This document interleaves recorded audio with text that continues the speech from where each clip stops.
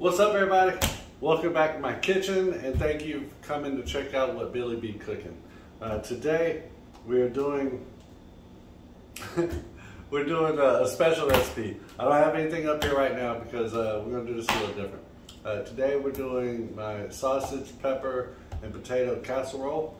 It's sausage, peppers, and potatoes, and some onion, and I'm throwing in some baby carrots, some petite baby carrots, and I'm throwing some mushrooms.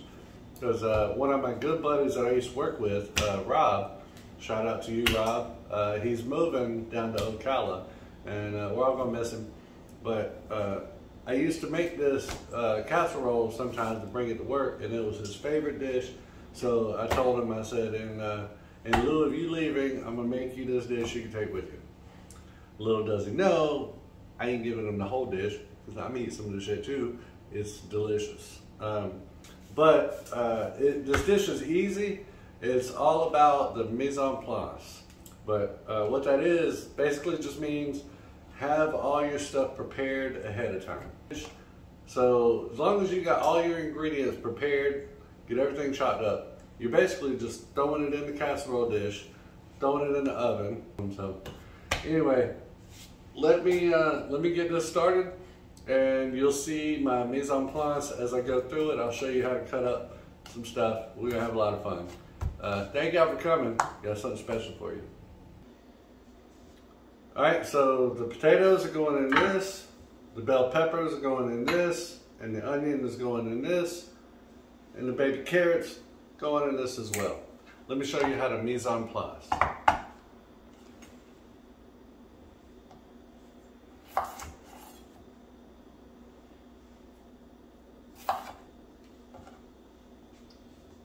Now bell pepper.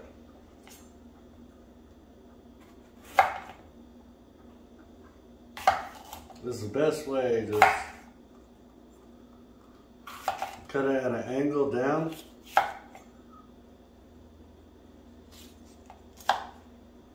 Leave all the seeds and everything you're not going to eat. Then, got my utility knife. I don't like this white stuff that's in here. So you just very carefully go in, cut that out. Right. Even that little bit, like I'm petty, don't judge me.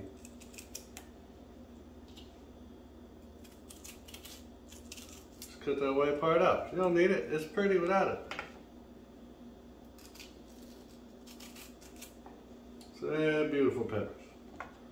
And then show. Let's do the rest. Here's how we're gonna come up after that. So you kind of want a little big kind of chunks because we're baking it, so these peppers are gonna end up soft. Just lay it flat like that. Make sure always hold your knife up against your knuckle. And just kind of thick cut julienne. Like that. About that thickness, that's pretty good. And then just give it a rough 1 or 2 chops, right? That's kind of what I'm going with. Nothing crazy. And then these, like I said, these are going. Now the onion.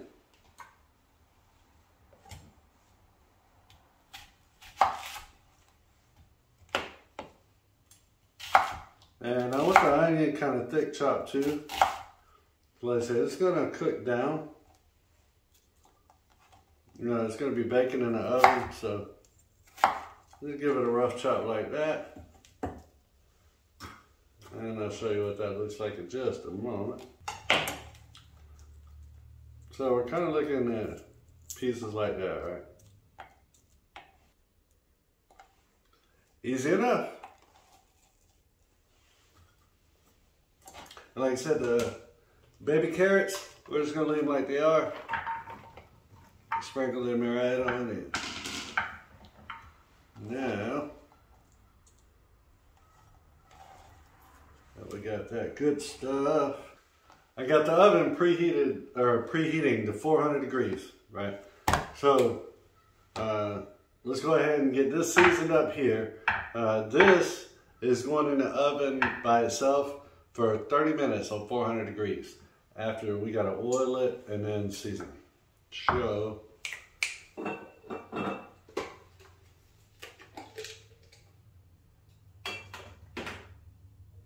I got some, little bit of sesame oil left over here. I'm gonna use that. Sesame oil is an amazing oil.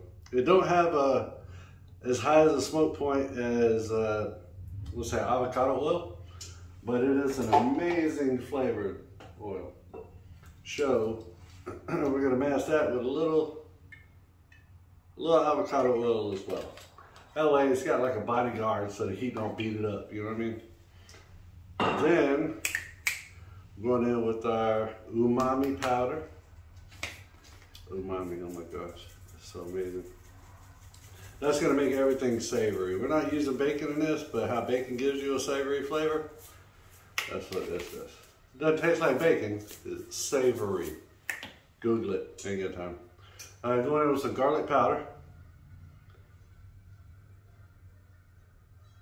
And you can take it, don't worry. Going in with a little bit of cumin. Cumin is a powerful spice. Do you see my face? Where'd that come from? I think I had gas some. Going in with some oregano. Because oregano's great on everything. I mean, really, if you go to Subway, get you all the oregano they'll put on your sandwich. It makes it 10 times better. Going in with some rosemary. I wish I had some fresh rosemary, but I don't. That'd have been great in this. So we're doing some rosemary, because she'll do you right. Going in with some thyme. Everybody got time for thyme. Thyme just freshens everything up. Don't everybody wish they had more time? See what I'm saying? That's how that works. Going with some thyme. All right. Going in with some smoked paprika. Smoked. That's why it's red. Its eyes are red. Something. All right.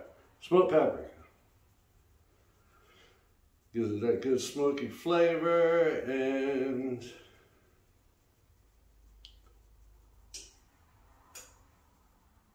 oh, I'm jiggling like a stripper. All right. Smoked paprika, okay. Now, we've got Friends Incorporated.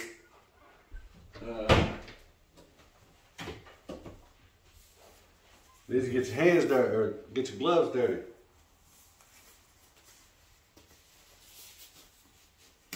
Ready for surgery? Get in there and just give that all a good toss. I know it's just carrots and potatoes right now, but you want to get that seasoning well blended in with everything. Because that's going to determine if you eat a bland potato and the next bite blows your head off because it's like that Doritos chip that's got all the flavor and the seasoning on one chip. You don't want that. So we get everything incorporated. Give it a good mix. Try not to let anything escape. Not that it wants to. It sees what these flavors are going to do. Oh, this is lovely. Man. I miss y'all. Well, I'm glad you're here with me, but I like physically miss y'all. I wish y'all could be here. But my trailer ain't that big. I'm just kidding. This apartment ain't that big. But I'll come to your house if you want me to. I'll cook you up a little something. But I just need gas money to get there. So if you want, you can hit my Cash App down below. Leave me $1 or $2. I ain't begging, but it'd be cool. That way I can afford groceries to show you, make y'all something else in the future. But no, this is gonna be lovely, y'all. Just biding my time. There we go. Got it well and incorporated. Look what y'all let me forget the salt and pepper. Ain't that something? Ain't that something? Can't have a good dish without salt and pepper. And be uniform with it. And it's a lot of potatoes, bland as potatoes, so you want to make sure you get them well seasoned. Get the pepper in there.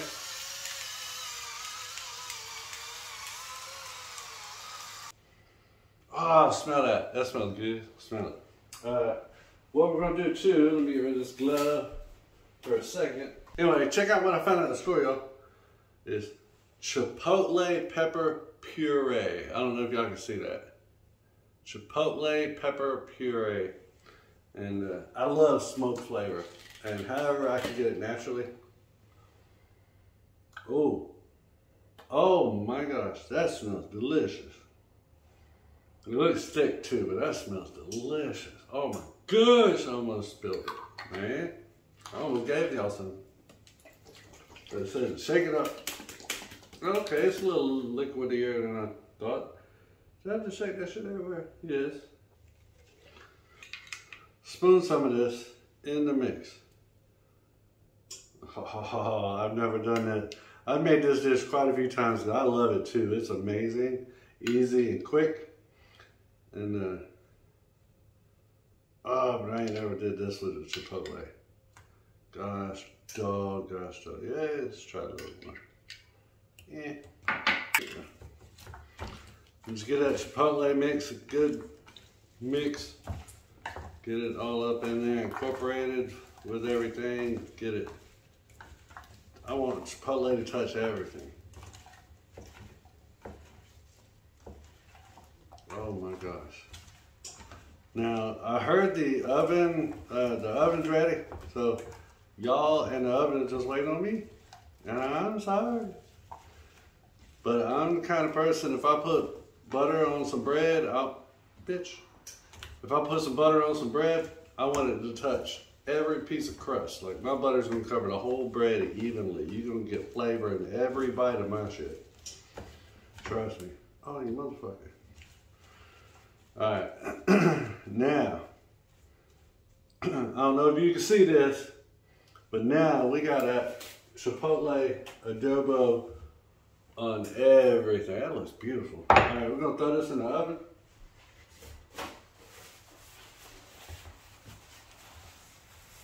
Let me clean it up here. Hit a dirty kitchen.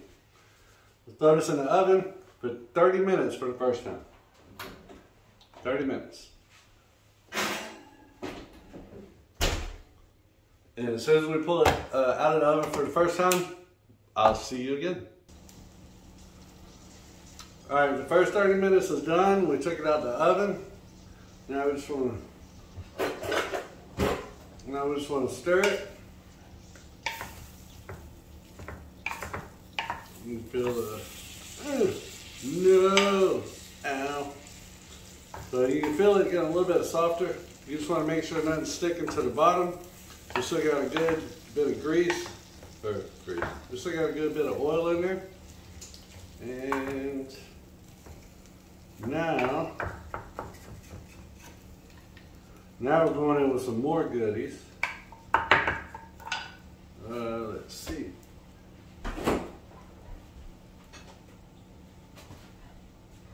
All right, we got our onion. We're going in with a whole onion. Get that incorporated, chopped up a little bit. Just a little bit. It'll mix up, and once it warms up, it'll start loosening up. Then we're going in with our peppers. We got red, yellow, and orange. So get them all incorporated in there. Yeah, we can use all of them. All 3 peppers. Be careful, this bitch is hot still. Don't forget your oven mitt. Get all that up in there. Hey, hey, hey. Everybody join the party. We're gonna have a good time. What the hell? Going in with our mushrooms. And like I said, these mushrooms they're pre-chopped. Some of them are huge. So just kind of get those in there. And the bigger ones, Just go on and break them up with your hand. I mean, alright. Get those up in there. And the mushrooms, see, it's good. I didn't want the mushrooms in there for the whole hour in the oven either because you don't want them to dry out. But onions are 80% water, so you do want to cook the moisture out of them so you can get that good mushroom, deep mushroom flavor without just a soggy, you know what I mean? That's why mostly people don't like mushrooms, because they ain't never had them cooked right. But just put them in the oven for 30 minutes, and this mix here, hey, they're gonna lose that water, and they're gonna intensify the delicious flavor, and you'll see, right? Get close to the capacity of this pan, which is perfectly fine. We're gonna have a lot of, since this Rob's going away, we're gonna have a few other people eating on this too probably, so it's good we're gonna share. Now I got some Azar's original smoked sausage. I don't know if you ever had these. These are delicious. Because I'm gonna try to de-skin these. Take the shell off, or the hull. Take the casing off of your sausage. And look how easy it comes up. So take the casing off, it'll be a lot softer of a sausage, and when this cooks over this, you'll see how I lay it on top of everything. All the sausage is going to be on top of all this. As it's cooking, the grease from the sausage will seep into the potatoes and the veggies, and oh man, this is going to be delightful. So I got the casing off of this now, and you just break it apart. Nothing fancy. You just break it apart, sausage, with your hand. Do it with your hand so it's not so uniform with cutting. You don't want pieces just you know, and just put them all over the top. All right, so like I said, break up your sausage. It's a lot easier if you take the casing off. And when you take the casing off, the oil and the grease in the sausage as it cooks can render out and get all in your potatoes and vegetables. That's the secret. So we got all that taken care of, right? And it took a minute, so this pan's not even that hot anymore. But we're gonna throw this back in the oven for the second round of 30 minutes. 400 degrees, 30 minutes.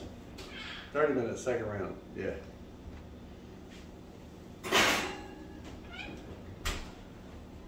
Set your timer, don't forget that. It's like a helper in the kitchen that lets you know, hey, time to take the shit out. All right, so once this comes out, I'll show you the finished product. We'll plate and taste, and I'll show you how amazing this is.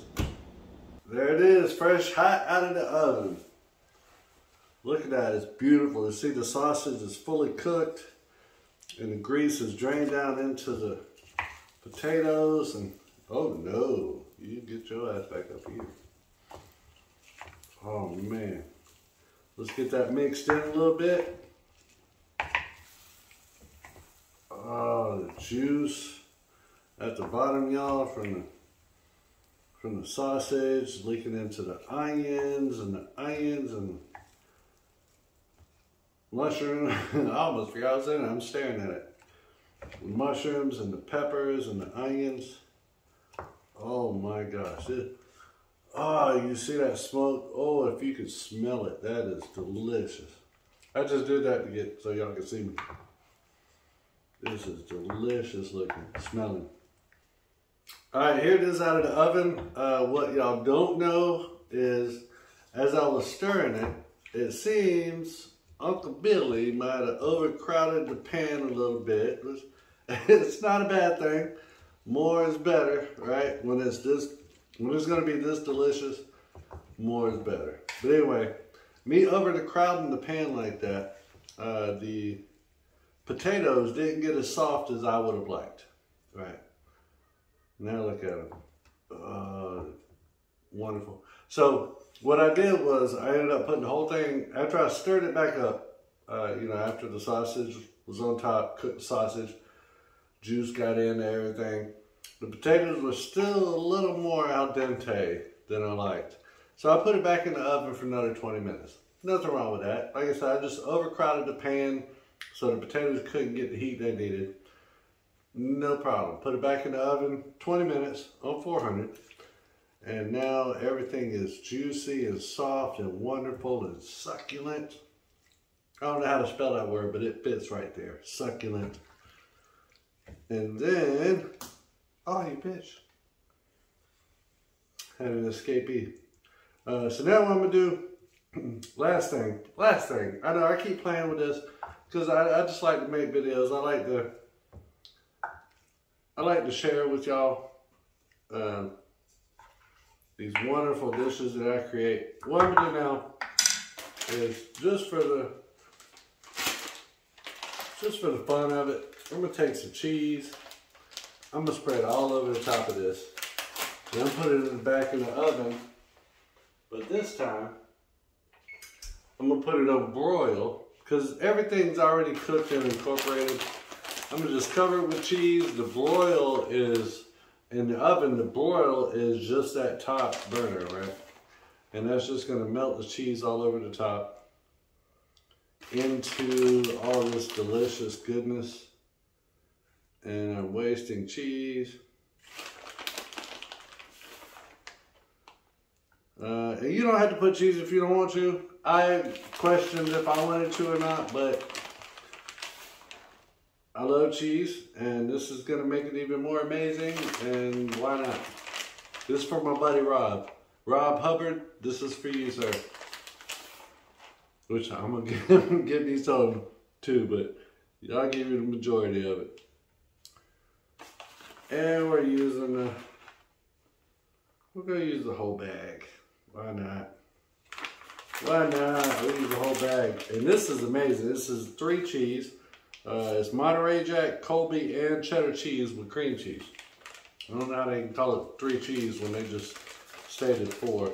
But it's got cream cheese in it, I think, so it melts better. Because supposedly it says a creamy melt 3 cheese. So we'll do that. Get everything just spread out evenly. Don't have a mound of cheese in one place and then other place ain't got cheese. Just make sure it's even. And that's not bad. Throw it back in the oven, like I said, under the broiler. So this is only gonna take 2-3 minutes. Not even 2 minutes, probably. This is gonna melt that cheese on top, and it's gonna be beautiful. Oh, missed a piece. No, I didn't. Oh my gosh.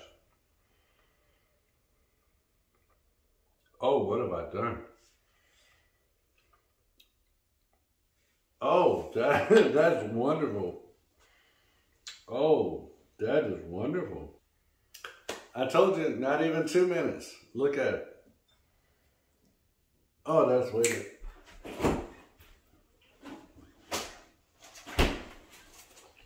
One more thing. I pre-chopped up some of this parsley, so we gotta get rid of it before it goes bad, right?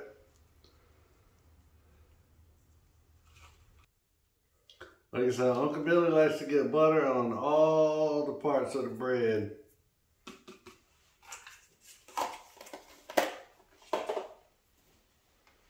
So let's take a pretty picture, shall we? All right, let's get a dish of this here. Let's get a plate so we can do a taste test, and I can show you how good this is. Oh my gosh! So just dig right in the middle. Everything's cheesy and mixed up and good, and get some mixer. We get some cheese and everything that's incorporated with it. Oh my gosh! Look at that cheesy goodness.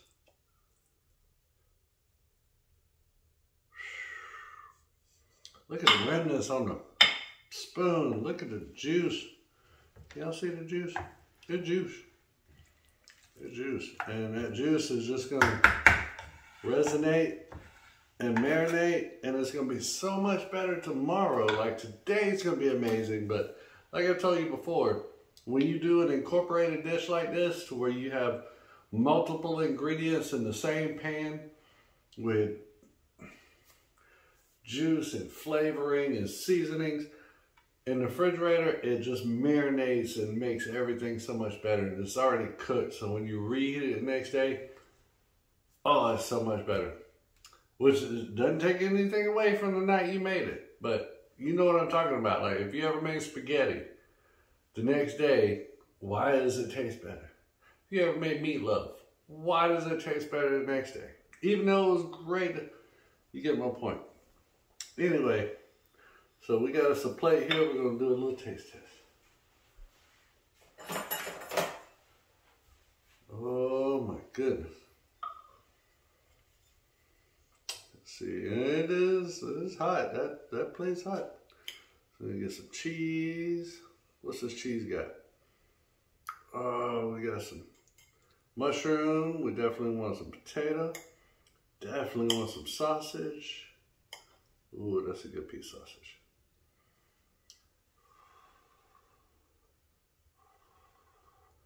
Hey, don't pick on me. This is hot. You don't blow on it if you want to.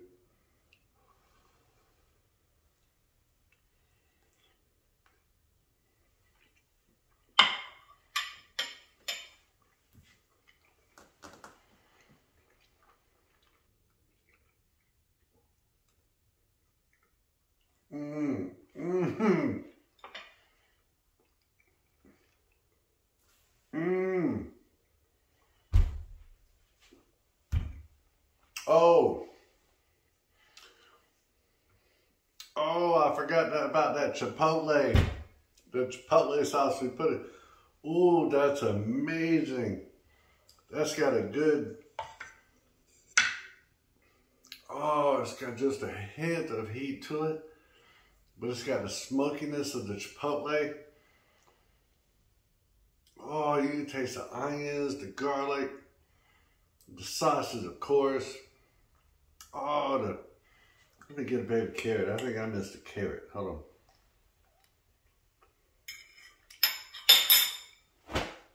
on. Oh, that's so sweet and delicious.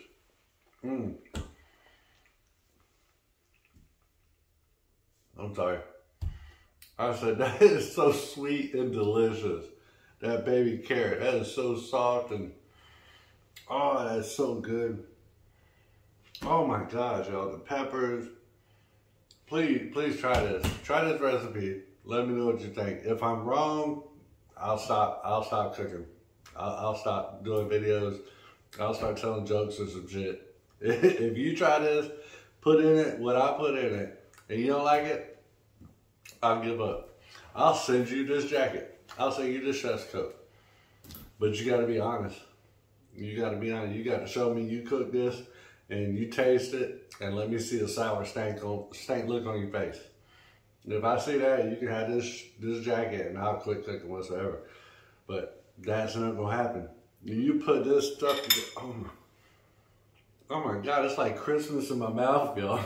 My taste buds are opening new presents. Oh my gosh. The flavor notes keep hitting. They keep hitting. I ain't took a bite in a minute. Last bite I took was just a carrot. I'm getting new flavors just popping. Oh my God, okay. All right, well, cheers.